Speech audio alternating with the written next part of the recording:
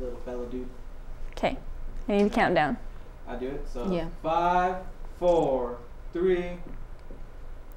Good afternoon, Cougars. I'm Erica Garcia, and you're watching Cougar Pulse on the CBN. And I'm Tierica Brown. Today is Thursday, April 6th. Believe it or not, next week is the last week of the 5th 6 weeks. This Saturday is round 2 of the Cougar versus the Scrawny Cats, the Battle of Benbrook. Varsity baseball versus Benbrook will be at 12 p.m. at Tower Field. The Bobcats will bring a lot of fans, and we need to meet or better their fan support. It will be a nice warm afternoon, sunny and high of 86 degrees. Make plans to come out and support baseball versus Benbrook. Another small ball news, both the softball team and the baseball team won their games last Tuesday. Well, the boys track team then did it again. This past weekend, the guys made a huge showing at the WT White Invitational. The JV guys took an overall 3rd place in team ranking, with Adrian Johnson throwing a personal best of 38 feet and 11 inches in shot put. Charles Robeson won 1st place with his personal best score of 39 feet 10 inches, and Cameron West took 4th place, while Eric Hall followed him in 5th. In long jump, Charles Robeson bagged another 1st place win at 20 feet and 2 inches. Combining running and jumping, DeMonte King came in 2nd in the 110-meter hurdles. Eric Hall scored 6th place in the 100-meter dash, and Keyshawn Davis took 4th in the 200-meter dash.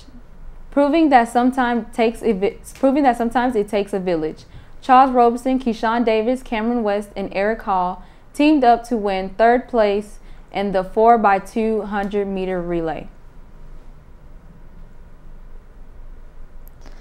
The varsity boys turned in much the same results in their races. Rivermore took 3rd in long jump and 6th place in triple jump.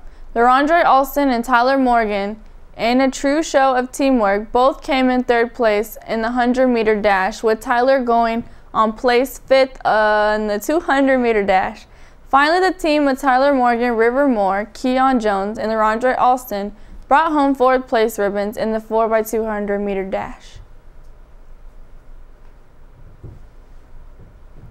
The NFF recognizes the top scholar athletes from Dallas-Fort Worth area school each year.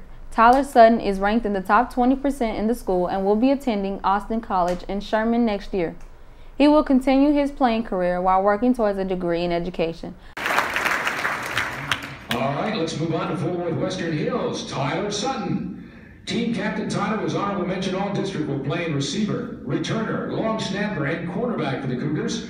First team academic all-state selection. And senior class vice president, he ranks 15th in his class academically. He's going to be playing football while attending Austin College. From Fort Worth Western Hills, Tyler Sutton.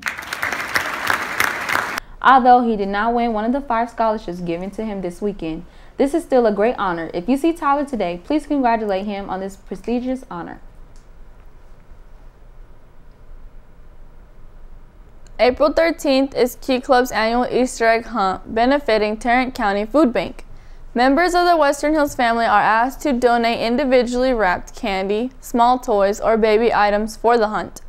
Canned or boxed food is also welcomed and may be deposited in boxes located around the school.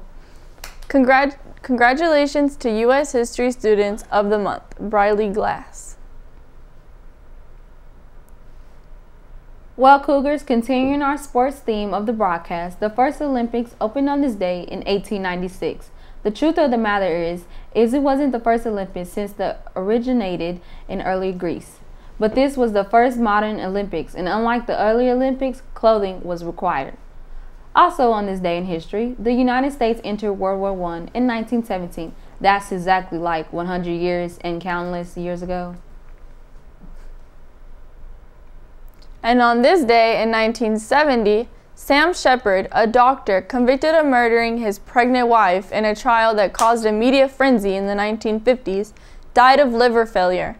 After a decade in prison, Shepard was released following a retrial.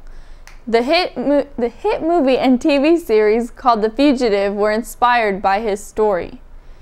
Well, Cougars, that is all we have for you today for Cougar Pause. I'm Erica Garcia. And for the CBN, I'm T Brown, wishing you a good day and some good news.